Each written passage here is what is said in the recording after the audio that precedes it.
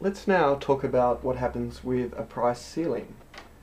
So we've got a downward sloping demand curve, upward sloping supply curve, the market equilibrium point here, but let's now assume that the government introduces some kind of price ceiling at this level here. It's a ceiling at this price down here. And remember the kind of prices that we've been using at the equilibrium price here we've been assuming is $5. Equilibrium quantity is say 10. This intersects over here at $1. The demand curve intersects at about $10. So let's assume that this this price ceiling here is roughly about $3 or so down here. Now again, the first step is to work out where the market will actually operate. And the answer is it's actually going to operate here. It's going to move from this point here under equilibrium to this point here under ceiling. And why is that the case? Well, it's because the price ceiling prevents the price from moving towards equilibrium. Naturally the market would operate here, but the price ceiling prevents it from getting above there, and it stops here at the price ceiling.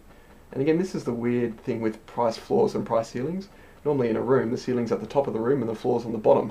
But on these supply and demand curves, in order for a ceiling to be effective, then it needs to be actually below the equilibrium to prevent the price getting up.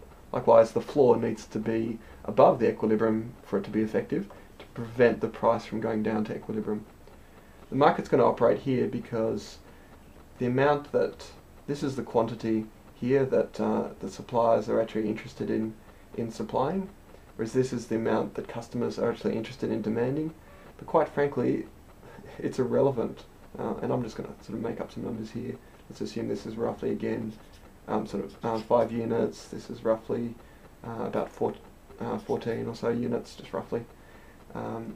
But quite frankly, it's irrelevant that customers demand 14 units. Suppliers, the sellers, are actually only interested in supplying 5 units. So the market actually transacts at this point here, and there ends up being a whole lot of excess demand or a shortage, and then buyers form queues and stuff like that as they queue up to try to buy the product, or sellers work out some kind of way of rationing these 5 units amongst the 14 customers who would actually like to buy it.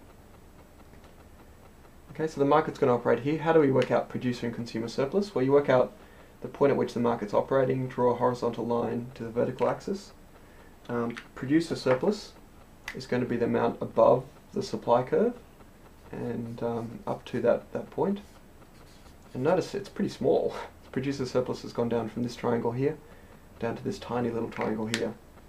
To work out the consumer surplus, you sort of go up until you hit the demand curve, and then it's the area below the demand curve to that horizontal line that we drew.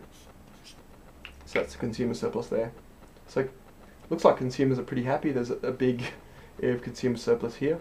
Hopefully the size of the extra rectangle here, in terms of the size of that consumer surplus, compensates the consumers for the lost surplus here. So basically these buyers miss out on buying the product, so they lose all of their surplus here, and only these customers actually get to enjoy the consumer surplus. So they get a whole lot of consumer surplus, this area here. And notice this white space here, we've got quite a big deadweight loss here. So this is the deadweight loss here, and no one gets no one actually gets that surplus there. Under a market equilibrium, this was the producer surplus, this was the consumer surplus, so that was actually divided between consumers, between the buyers and the sellers. But under a price ceiling, this is the consumer surplus, this area here, this is the producer surplus, and no one gets that. And so that's a deadweight loss to society. So social surplus has actually decreased.